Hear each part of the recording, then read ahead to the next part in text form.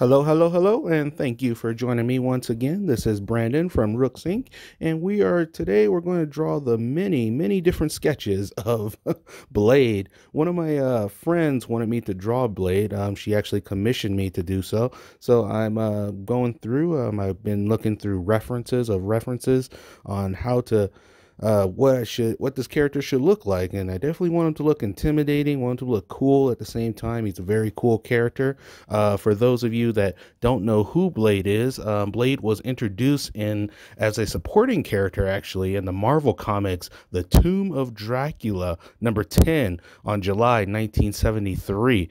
A very old comic. If you have that comic, I definitely recommend that you get that thing framed or whatever. Just get it taken care of. But what I was doing, I was going through references of different references. What I was saying before, I looked at Wesley Snipes' drawings. Well, not drawings, but just his figure and how he does things, different poses and whatnot. Back in 1997. I believe it was 97 or 98. I also looked at the series Sticky Fingers, actually played Blade as well, and back in the 2006 time frame. And then I didn't really see many references. There was a bunch of fan made stuff for Mahershala Ali, which is going to be the new Blade in the Marvel cinematic universe. I didn't want to do nothing with him, make him look like that, because I don't know what they're going to have him look like. But as you can see, I on my second sketch right now, and this is not looking as good as I wanted to, tell you the truth. So I just definitely, so I'm actually on the third sketch right now, and this one I'm just going through trying to figure out what I want to do, what I want them to look like. I definitely want them to look cool, but definitely this was a challenging aspect that I just went through. And as you can see here, I'm just trying to figure out what I want him to do. Have his eyes open or mouth open, make him look intimidating, but I also want him to look cool. I definitely want him to have the blade, the sword, and show all that, all that he is, because he's Blade. Hey, he's just a really cool character. And I'm glad I'm really glad and happy that I was commissioned to do this drawing. So just a little background on the Blade character entirely. It was created by writer Marv Wolfman and penciler Gene Colan. These guys, I mean, man, talk about genius right here. The vampire deacon, so pretty much what Blade comes from is the vampire deacon Frost bit Eric Brooks' mother, which is Eric Brooks is Blade, while she was pregnant with him, resulting in the birth of a human with all the strength of a vampire and none of their weaknesses, save one, a never-ending thirst for human blood. Now, I don't know. Me and my brother, we used to joke around and be like, Daywalker, Daywalker, what are you doing, Daywalker? So we'll just, I don't know. Since I work night shift, sometimes when I'm up and during the daytime, I feel like I'm a daywalker a lot of the times. I just, people normally don't see me during the day.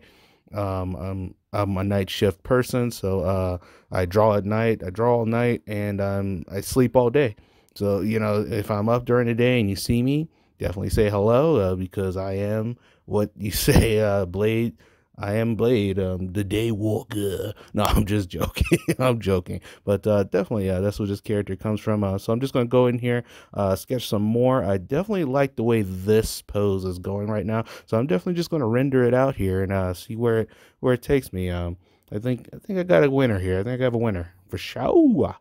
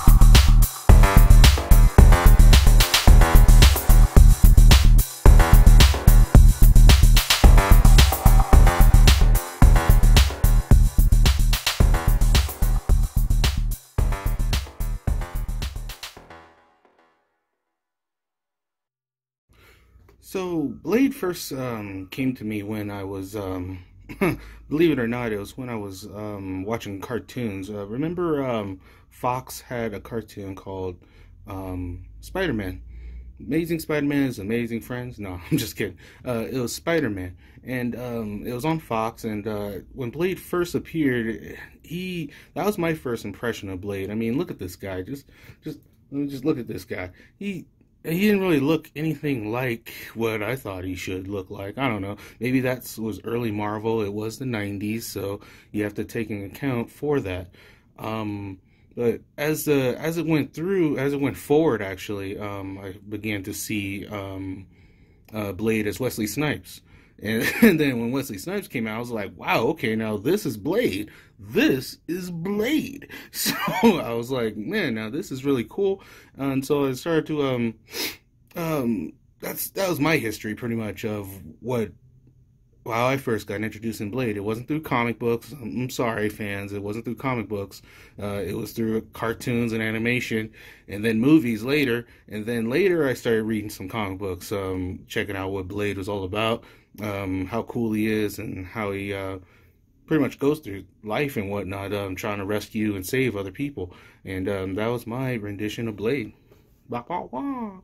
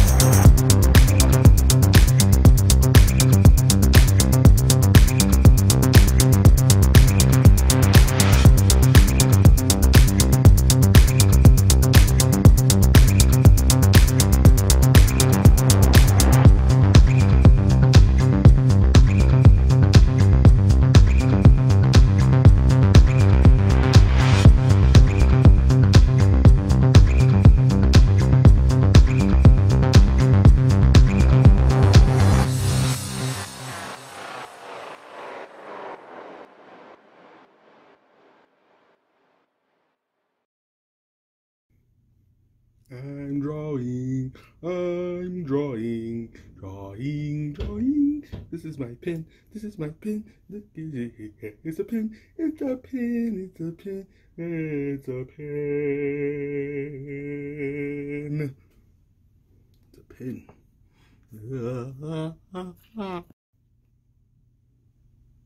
Oh, hey! Hey, how are you doing? Yes, I am using an AR emoji, which you can find in your... Ooh, see, touch the face. It's kind of weird, but you can use in your Android program. Haha! But as you can see here, I'm just going through on Blade. I've definitely jotted in all the colors, everything that he needed to be awesome.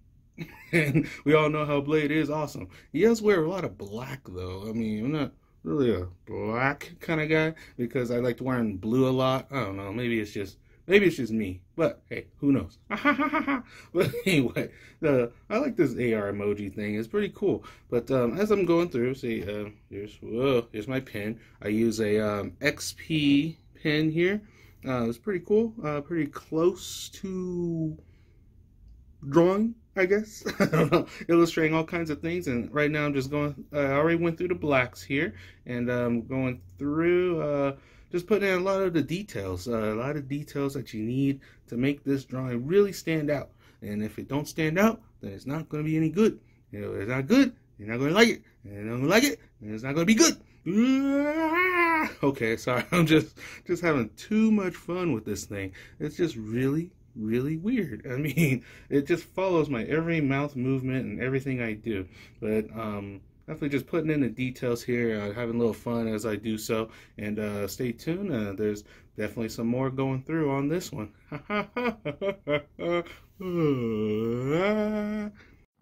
So right now, just further working through on the blade drawing, just putting in the little details for his hair, his fro and whatnot.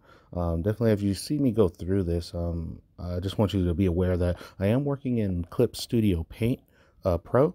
It's a really cool program. You can do all kinds of things. You can do animation, illustrations, comic book whatnot. And right now I'm just putting in the highlights. As you can see, just gotta smear those in. There's a blur tool that I use as well. It's pretty cool. You just pretty much go through. You can definitely see right now, just you can see flashing through the layers there. And what I want to do with this one, I wanted to make like a highlight on his face, so you can definitely see that he's the day walker. So you can see he's definitely day walking. The sun has no effect on him. He is a vampire. I just want people to keep that in mind. And that the light, sunlight doesn't affect them whatsoever like it does normal vampires. And just going to work through this here. I put these like little blade, like vampire stabby things on his legs. I thought that was pretty cool. A little thing I just kind of made up there that might be pretty cool on him. Definitely messing around with the background as well. I'm not sure if I wanted the background. I messed around with a lot, as you'll see in the final when I come through here. You'll see in the final that I definitely decided to do something completely different with the background. So just stay tuned, and you'll see what's going to happen. Crack, crack, crack, crack.